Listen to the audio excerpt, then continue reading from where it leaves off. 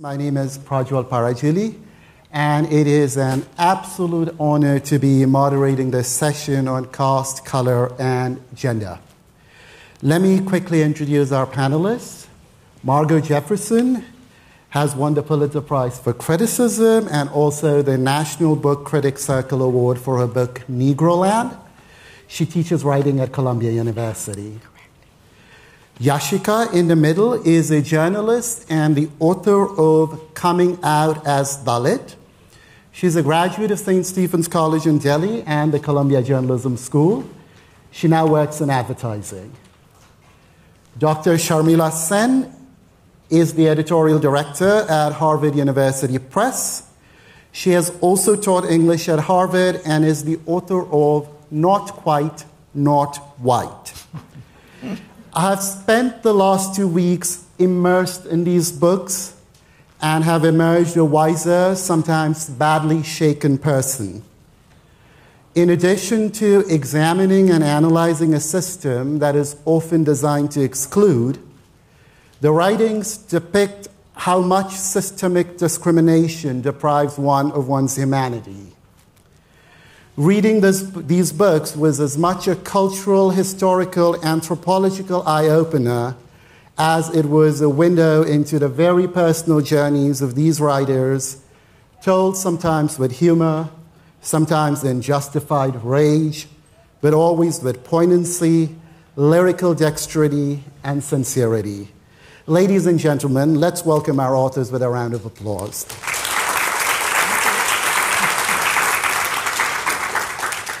Yashica, we'll start with you. After a lifetime of passing as a so-called upper caste person, a suicide in the Indian city of Hyderabad triggered you to own your Dalitness, which eventually led you to writing your book. Could we talk about that a little bit? Sure. So I came here in 2014, and I had spent a lifetime pretending to be an upper caste person, lying about my identity, went through an extensive process of changing my last name. Anytime somebody asked me about my caste, I would often give the wrong answer. I would say I was a Brahmin, which is the highest upper caste in India. And when I came here, when I came to Columbia, and my professors are here, so I'm really happy about that, they helped me understand systemic discrimination and privilege.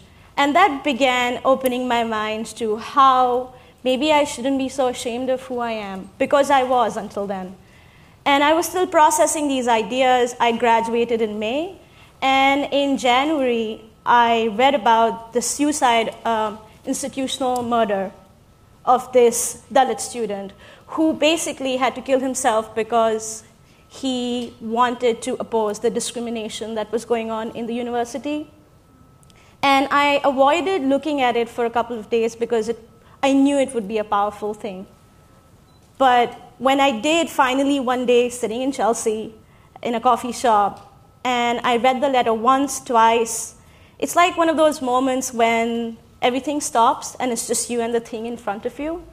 And that was it. I had never read a Dalit person write in English. I had never read a Dalit person write in English so beautifully. And English, as we will discuss later probably, is really important to us asserting our identity. And that's when I realized that this is something that I need to confront. My identity as a Dalit person is something that I need to take into stock, especially because I made it so far. I made it to Columbia. This person could have been me. I could have been Rohit Vemula. Had there been some twist in fate, some different circumstances, I would have been forced to commit suicide maybe. I don't know. So I realized that I needed to do something with all this education that I had. And so I decided to start a Tumblr. Tumblr was really popular in 2016. So everything that I read in media was about reservation or violent and brutal oppression of Dalits. But there was something that existed in the middle that I was not reading. Why did it take me about 30 years to read a Dalit person's writing in English? And then I decided to start this Tumblr. It was called documents of Dalit discrimination. And I wanted to invite people to talk about their stories of oppression, of microaggressions, of what it feels like to live in this middle space when you have relative privilege, but life's not easy yet. So I decided to launch it, but I realized that I can't ask anyone to tell their own story until I told my own. But because I'd read Vemula's letter, it gave me so much courage, and it was such a defining moment in life, which is why I think Dalit stories and Dalit narratives have so much power, that it changed my life in that instant, and I was ready to tell the world about who I was. And I wrote a note on Facebook, and I told my friends, my family, my acquaintances, everybody I'd known that far. In fact, I was really happy because I knew that some of them would be filled with rage, that a Dalit person had sat between them, eaten at the same table, and there is, for those of us who are not aware, there is a huge discrimination when it comes to food about Dalits, had been friends with them, and they couldn't recognize me. So I was very happy in that moment when I was pressing that button, sitting in front of my laptop. I was ecstatic because I knew that those people would be furious. And I launched that Tumblr, and then it took a life of its own, and I got lots of stories where people talked about how they felt the same way, and how there had not been a space so far for them to talk about that, and that Tumblr at least gave them that. So that's how I came out as Dalit. What was the reaction of your friends and family like? Close friends already knew. Okay. My family, I think I've mentioned that in the book as well. My mom was afraid, and I've written a lot about in the book how my mom was one of the key people who taught me how to pass as an upper caste person, because she didn't want me to have a hard life. The kind of life that she'd led, the kind of life that everybody else who's out in the open in India as a Dalit person leads. So when I decided to do that, I realized that I needed to talk about what it meant to be a Dalit person in today's India. And I want to know what exactly is the question that, if you can ask me again, what was the question that you asked? Reaction of friends and family. My reaction to my friends and family. I get so carried away, I'm sorry. My mom, when she realized that I decided, she didn't know that I posted this on Facebook, and my mom wasn't on Facebook till then. The only time I decided to tell her when I was appearing live on an interview on a national television channel in India. That's not a good daughter move, not a good Indian daughter move at all. But I called her up and I said, hey, I'm going to be on an interview, can you watch it? And I thought I'm going to hoodwink her and say, oh, I'm getting on TV, get the news through there, I don't have to confront you at all. But she ended up missing that interview. So it didn't work out. And then I had to call her, and she said, what was the interview? Were you doing some fashion segment? I was a fashion reporter before I moved to New York. And I said, no, I just went on live TV and told everyone I'm Dalit.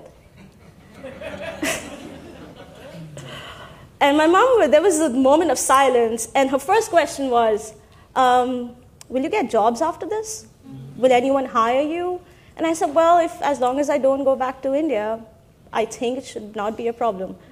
And then I could sense that from the other end of the line, she was crying, and I could hear her sobs, and she said, I'm really proud of you. What I wasn't able to do in my lifetime, you did that, and it really means a lot. So that was a big moment.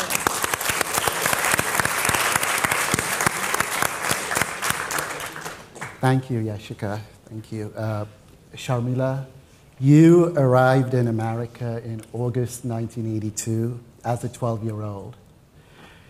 In the book, you talk about how you got raised the way some people get chicken pox, the way you get a cell phone or a pair of shoes. Could you throw some light on it? Yours is such an interesting journey. It's such a fascinating journey. I'd love for the audience to know all about it. Well, I was born in India, and I grew up with many different ways in which people put each other in boxes and try to make sure that people stay in their boxes. In a society full of many kinds of hierarchies, of course, of language, religion, social class, ethno-linguistic group, gender. But the one thing we didn't have, as I write in the book, is race. And there is a reason, and particularly an American vocabulary of race, and there's a historic and even a political reason for that. Independent India has not included race as a category in its census since the first census. So someone of my generation, we did not grow up in the way, as if I was born in the US, I would have just grown up. It would have been very much part of my life. But in 1982, when I came to America as a young girl, race was everywhere, and everybody was rushing to ask me to tick a box, or many boxes. And it was, that's why I said, you know, well, the way one gets chicken pox, it's like you're infected with it. The way you get a pair of shoes, you try it on for size. Or the way you get a new cell phone, it's something to communicate with. And I think, you know, one of the ways, of course, as I've lived all these years and worked in the US, we both get it and then we try to unget it, particularly the privilege of the education I had, you know, everybody, and I was surrounded by, of course, people who didn't see race, even while I was being asked to tick all the boxes. And I wanted to really write about how becoming American, which for me was not just about learning how to speak the way you hear me speak today, or dress the way you see me dress today, or change my citizenship, which I eventually did, which took a lot of time and thinking because India doesn't have dual citizenship, so I had to actually surrender my citizenship, which my grandparents' generation had fought, so we could have it. But become a citizen, but even that, I'm not sure that made me American until I sort of, you know, got race, because I think there is something that's a quintessential part of the way we are American. And it's also, of course, a story about what it means to accept, and there are many people like me, not just from the subcontinent, but from other places in the world who come to the US, who silently accept what I call the honorary badge of white adjacency, right? And without thinking about what that means. So, you know, to what it means to be white adjacent, what it means to kind of pass, you know, perhaps not in your way, Yashica. I did not actually tell anybody I was white, but if it was assumed or if I was seen as, you know, as kind of white, I accepted that. And what did that mean? And it took me 35 years to understand what the cost of that was. Margo, the million-dollar question. I happened to read Margo's book on the subway on 3 different occasions. And there were a few funny looks thrown my way, a few angry looks. Could you tell us a bit about why you titled the book what you did? Well, I wanted to suggest or represent with that title a number of things. One, I was taking advantage of the fact that Negro capitalized was once the most respectful term chosen by Negroes, blacks, African Americans, ourselves as the preferred term, as long as it was capitalized. Of course, it's supplanted because names, even when they're not insulting, are markers of, a people who are discriminated against, from discrimination to racism, various exclusions. One of the things you're always struggling for is to be named and referred to and identified with respect. And you know, this is a restless shift, which we can track in the census, too, and in immigration battles and struggles. There was colored, which is a kind of euphemism, very, very much so. So that was a kind of genteel term in the that dominated particularly among the black bourgeoisie, black privileged classes, black intellectuals. It was a form of white adjacency. We're colored. You don't really have to think of us as so opposed. Then Negro, which of course in other languages like Spanish and Portuguese essentially means black, but it took on its own somewhere between colored and black, because black was considered among our people a major insult. And then Black Power brought black in, and then African American replaced that. I was writing, so I wanted to kind of shock readers into an awareness of the boundaries and the limits and the ambitions of linguistic proprieties for people who are discriminated against. And I wanted to signify also, again, the white adjacency, the propriety of this particular world that I was born into and raised in. Again, the world of the black bourgeoisie, which variously calls itself, it doesn't really like to call itself the black bourgeoisie or the Negro or the color, it likes to call itself an elite. So, those words too, I wanted to prepare my readers for all those distinctions, those denotations and connotations, and I also wanted that sense of land as something that we as a people longed for its cultural and political and social heritage. Whatever bigotry, discrimination takes place in your homeland, it remains your homeland. That's why there was, in certain ways, that's one reason Indian history could escape official declarations of race. So I wanted that sense of longing, and I also wanted to signify that black cultural, historical communities, whether it's a question of segregated neighborhoods or simply things that you share politically and culturally, there is that sense of a land, of a homeland that you were joined together in. So I wanted it to signify many, many, many things. It works. And a lot of, binaries that kind of poised with these spaces in between them that people are always trying to navigate. Excellent.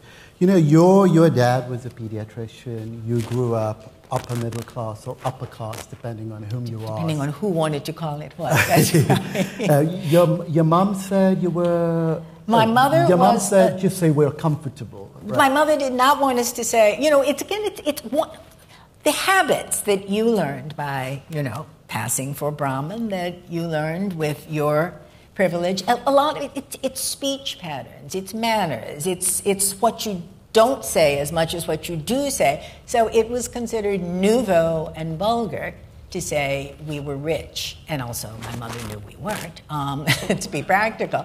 And to be a black person of some privilege and to be vulgar, which was one of the slurs assigned really as an essential trait to black people, was utterly forbidden. So in my world, these parsing of these little manners particulars that went from, you say, comfortable instead of rich, and you really aren't supposed to ask anyone that question, you learn not only so-called standardized English, you learn to modulate your voice, which also has to do with gender, the courteous, level, voice level. You don't shout, you don't kind of slump when you laugh. There were just extreme codes of manners that made it possible for us to be, try to be, not quite. Well, I love the way your title plays, with grammar, with meaning, but not quite, not right in that particular way. But also, of course, we were always not quite. Yeah. Not right. So any meaning you give it, it signifies. And, you could... There was a kind of social and psychological passing you could do even if you were clearly, as for example, I am a person of color. In the 50s, the big compliment would be in your white schools. And at your, I don't think of you as black, because you seem, so, we get along, we talk about the same things, we go to movies, your voice sounds like mine, your parents have the same kinds of professions. So I don't think of you as this caste, in a sense, caste like other. You spoke about English. And, of course, if I didn't, somewhere I wouldn't have to say that. That's another issue. Yeah. Yashica and Sharmila, English figures prominently in both your books. Sharmila, you mentioned that English is your third language, and your relationship with it has constantly changed now that you are the mother of 3 native speakers of English. Yashica, you mentioned that your mom drilled in you that learning to speak the right way was the key to circumvent questions about your caste identity. Could we touch up on that a little? Could we start with you, Yashica? Yeah, for sure. So it was important for me to learn English, but to not just learn, to speak it better than anyone else, because that would automatically mean I was upper caste. Just like what you said, Margo, there are these indicators that don't need to be quite said. English, at least in the Indian subcontinent, is an indicator that you already have privilege, that you have access to networks, and you have access to class. Because we have cable television now, but even in the 90s when I grew up, you could only learn English if your parents knew it, or if you went to a certain school. So that's why it was important for me growing up. To learn English. There is an incident that I mentioned in the book where it was drilled in me to learn the correct names of fruits and vegetables. And I knew the correct name for dates, just khajur, South Asians will know. And once when I was 5 or 6, I called a khajur a date in front of my relatives and people who were not clearly Dalit. And the begrudging respect that I remember noticing in their faces was an indicator to me at 5 or 6 that if I knew English, they wouldn't treat me differently. They would treat me with respect. That alone would take me to places that I would not able to go to on my own. So that's why it was, and it has helped. I mean, look where we are. I wrote a book in English. I'm in New York. I work at an advertising agency. I write in English. So it's really been instrumental to my journey that I spoke English the correct way. And I learned how to do it in the right way, speak it in the right tone and manner, and essentially do it better than most people so that people wouldn't even question what my caste was. And that really helped with me passing as an upper caste person, as you asked earlier, because I looked upper caste. And what that meant, and a lot of people ask me, what does it mean that you look upper caste? It means that I can speak English well, and I don't have to have an accent, but just the words that I use, and I look with it, to use a really archaic term. And that's what it means. That's why English was fundamental, that I led a life that my mom didn't lead. Sharmila, there's a lovely line in your book that goes along the lines of, between Labor Day 1982 and Christmas 1982, I was determined to acquire a new accent. Oh, yes. I love that. This is someone who landed in America on August the 12th, 1982. With not as much access to, with not very much access to Hollywood movies in Calcutta, I'm guessing. Actually, I think my parents were great cinephiles, so I had seen many. But yes, please continue. I was certainly an overachiever. Did you succeed in it? Could you talk to us? Well, I'd like to think I did. Of course, I mean now we have to go and find my classmates from 7th grade to see did I or didn't I. I had a great advantage of youth. A 12-year-old can learn language much faster. I think I did have just a kind of a certain. It's just a kind of a freak of nature. I'm quick at picking up languages. I have an ear, so I pick up a lot of languages fast. But this one, I was entirely determined. You know, I got my. You know, it was not, those of you here who are old enough to remember that era. I can't quite see in the dark. You know, I got an asymmetrical haircut, I pegged my pants, I had to figure out, you know, what popular music I was going to like. Right. Because this is grade school in America. There's nothing cool about being the foreign kid. And certainly I was not coming from the right foreign country. Exactly. I mean, we did have a few others in my class that year. You know, there was a nice young girl, Katya, from Switzerland, and there was Etienne from France. You know, they were the cool countries. So their accent was cool. And you know, and children, there's a kind of a shrewd clumsiness by which children can assess a situation. You know, that they're sort of little anthropologists. So that's what I was. I was observing the natives of this country because I wanted to go native. Just as Englishmen once had in my country a century ago. You also talk about how going native was largely what men did. And was it difficult for you was it more difficult for you as a girl to go native than it would have been for a 12-year-old boy? No, I think I meant that in a kind of historic sense. Okay, I'm sort of speaking about the history of colonization. And generally, going native is what white men do. And in a way, what white men do is what going native is. There are many instances of course, European women, you know, picking up the customs of some country in the darker climes, but that causes sexual problems. So, you know, so going native, if you think of the great kind of, you know, famous men who've gone native and think, is there a female version of that possible? Who is the female Richard Burton? You know, who is, I mean, other than those of you who know British history, other than Lady Mary Wortley Montagu. There are very few women I know who could do it because it involves going into intimate spaces of another culture. And that's where it becomes difficult. But for me, in the late 20th century, no, indeed, I think it was perhaps even a little easier. Because I think how a young brown girl navigates this country. And I didn't use words like brown back then. I don't think, did we have that as a color? I think just joking.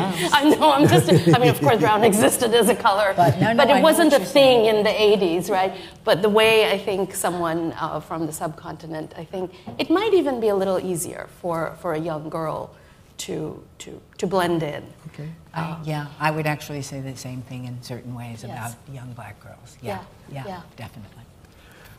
Going native in the sense of going bourgeois white and being hip. About yes, it. Yes, and achieving that white adjacency and that kind of the little frisson, your difference, because we carry our difference too in very subtle ways, only to be shown at certain moments. But I think there's a way in which, let's be honest, I think there's a way in which women can capitalize on it. Yes, it can be joined with the tropes of normality and seem very delightful. Yes. Sorry. No, that was fantastic. I'm sorry, Thank you. That's hard on you. Of course, yeah. What's harder on you? What's harder than you? That's what we're saying. We had other problems elsewhere. That should be harder for men than yes, it's about the only time we will say. For men. That's right. Yeah, no, that's true. Margo, on the issue of gender again, you mentioned that a privilege that was never readily granted to the girls of Negroland was that of being able to yield to mental illness, being able to yield to depression. Could we? I think that it has emerged since I wrote this book that this the legacy, this question of depression, of melancholy, of suicidal longings is very charged among peoples who are supposed to be constantly advancing and advancing their race, their group, upholding its virtues, standing always for progress and something larger than themselves. This, it seems, I was writing about it as a black woman, but it is something I have since found in many communities of color as I've talked to people. It's almost a verboten. It's like we can't allow failure of any sort. I mean, the child in the family who didn't go to college or, kept dropping out of this or that, that's always a problem. But it's as if these signs of psychological crisis and distress. It's really as if it's saying, the white man has gotten to you. They've dealt the fatal blow, and we can't. It's too shameful. We can't recover from it. Yashica, you also mentioned that. I'm sorry, that suicide but he was a man. He was a man. Yeah. Yes. But nevertheless, it's a community issue. Yes. And I'm so glad you were. And I'm sure some people felt how shameful that he couldn't carry on. Oh, that is the ever-present narrative. Even, and I'm giving you Dalit community secrets right now. Yeah. That people said, why did he give up? Exactly. Why couldn't he go on fighting against the system? Why was he weak? Yeah, exactly. And that weakness, that it's almost flung at us like an abuse. Mm-hmm. You cannot afford to be weak. If you are Dalit and you have this kind of responsibility that you just need to keep moving forward, you cannot be a person who has mental illness, mental issues, who goes through trauma. And I'm not sure if that's what you were asking, but that's one of the reasons I started Documents of Dalit Discrimination, to talk about the trauma of passing, this constant need to be somebody we're not, the constant need to learn mannerisms, to learn language, to learn how people make their beds, which is what I did when I went to boarding school, to learn how upper caste girls make their beds so that nobody would tell me that I wasn't upper caste. That takes a toll on you, on your psyche, and exactly how you said, this we don't allow ourselves to fail. And I experienced that as well growing up, and I think lots of therapy has helped now, that I don't feel that I'm not doing enough. There was always this idea that I should be doing more. Me and other Dalit women and Dalit men, we should be doing more. We can't fail. We have to be better than we are, and we can never ever show that we're not doing okay.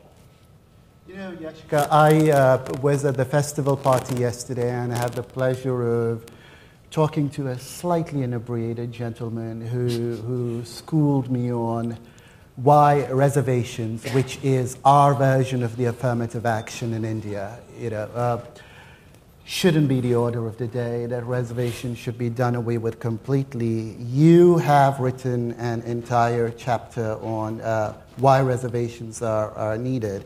I told the gentleman to come to this session. I'll guarantee you he's not here. So we will not be able to teach him anything there. But could you talk a little about why you think reservations are not just good, but they're needed? They're absolutely needed. Right. So let's understand what reservation is for my South Asian friends to begin with, who are probably against reservation. Reservation is just an affirmative action policy that lowers your marks in schools, government colleges, and government jobs so that you can enter those institutions. But people who are so opposed to reservation often fail to remember that about 90% population, let's talk about America. Asian Indians, we call them Asian Indians now, call ourselves Asian Indians, 90% are upper caste. Only 10% are Dalits. I don't think we stop and question why. If I were to go around the audience asking who among here was non-South Asian and had Dalit friends, I think only my friends would raise their hands. Because we don't know any Dalit people. And that's the fact is, it was so hard for somebody like me. I come from 2 generations of education privilege. And we call it education privilege because before that, nobody in my family was allowed to learn how to read and write. I was able to make it here, and it was a difficult journey. I can't imagine what it takes for somebody who doesn't have their grandfather in the civil services to be able to get access to schools. And we don't even have to go that far behind. Let's look at what's happening in universities in India right now. We're called quota students. Quota is the general term for reservation. When a student, no matter what background they come from, gets into school, there is a ragging process, which is the initiation, and they're told to sit on the ground when their non-quota students, a euphemism for upper caste students, sit on chairs, and those quota students are supposed to give an explanation or build a case for why they deserve a seat Would this here. happen in the bigger cities in India? Absolutely. It's happening in bigger cities and universities. I've mentioned it in the book. There's research for that. So there's the differences are already sewn in from the moment you enter. As they spend 4 years, 3 years in that school, they live with the idea, they live with that shame that I'm taking someone else's seat. And forget them, I thought that. When I went to school in 2004 at St. Stephen's, I thought I was taking a deserving kid's seat. And like I said earlier, I think people should absolutely remember that Brahmins, which is the upper caste, according to surveys, are 5% of total Indian population. But if you look at how many Brahmins are CEOs, how many Brahmins run companies, how many Brahmins are bureaucrats, I'm sure you would say they're way more than 5%. Nobody looks at the reservations for connections, resources, wealth, privilege. Those are reservations. What we're getting is affirmative action. And if people want to take away from us, it's because there is this idea that Dalits shouldn't have access to education. And that, as South Asians among us will know, that discrimination against education has been a fundamental law of caste system. Indians weren't allowed, Dalit Indians weren't allowed to read and write, like I mentioned, and the attack on reservation system is a direct attack on Dalits getting more education. They say, oh, there are too many of you now. There are too many of you getting successful. We are 25% of India's 1 billion plus population, and there are too many of us who are getting educated. That argument does not make any sense. So I wish that gentleman was here. I would speak to him in person, but you know. But he's not here. I know. I knew he wasn't going to be here. I think he was there for the free wine, actually. Since this is a literature festival, I would love to talk a little about books, which figure prominently in all the three of your books. There's Little Women in Margo's book and yours. And there's also, at the risk of sounding ignorant, I have to say, I was not familiar with the writings of James Weldon Johnson. Oh, love him. Oh, we both love him. I loved when you took Autobiography of an Ex-Colored Man. Yeah, both of you were clearly impacted by his book. You quote him liberally. I wouldn't be surprised if one of you even knew some of the passages by heart. Could we talk about his writings and why they were so important to you when you were growing up? It was Sharmila. Well, he was. To situate him kind of historically and politically, he was a colleague and a peer of W.E.B. Du Bois's. He was a politician. He was secretary of the NAACP for a time. He edited progressive. The first black secretary. First black secretary. That's right. That's in your book. That's right. He was a poet. He was a critic. He wrote quite interestingly about use of what was then called dialect, what we would now call black vernacular. He reviewed many books. He was a musician. He wrote, with his brother, who was a composer, some of the early turn of the late 19th, early 20th century black musicals, that certainly preceded Shuffle Along, the 1920s. So, and he was an author of this. It came out in 1912 anonymously. So, the performative aspect of this and the hybrid fiction, nonfiction aspect of this feels very advanced. He wrote a novel under the guise of an autobiography by a white man called by an ostensibly white man called Autobiography of an Ex-Colored Man. And it told the story in first person of this child of a black woman, former slave, and the gentleman slave master, who is pale-skinned with very pretty dark hair. He can pass, and he lives his life first as a privileged young boy of color who looks white, and then as he gets older, it's too elaborate to plot. He realizes, particularly goaded by the trauma of witnessing a lynching, that he ought to live. He's going to live, needs to live as a white man, to do this, he renounces a promising career as a ragtime composer who's going to turn ragtime, as Scott Joplin eventually did, into a form of classical music. But you know, it's an astonishing document of all of the, and I'm using document loosely, of the psychological, political, sociological network of choices that are not entirely choices, that go into the construction of racial identity. And coming out in 1912, you know, it burst open, you know, a series of sorry myths about mixed race people and the tragic mulatto, and you know, it's just a series of very fixed stereotypes. And he's so ahead of his time. So I know we've suddenly hijacked this. We have, but we're not. You know, it's a literature festival, so I should say. I mean, this is one of the of all the American letters. You know, he's one of the greats of what we would call the American letters. And across, every form. And this every is Autobiography of an Ex-Colored Man. I took as a chapter, and I called one of my chapters Autobiography of an Ex-Colored Woman.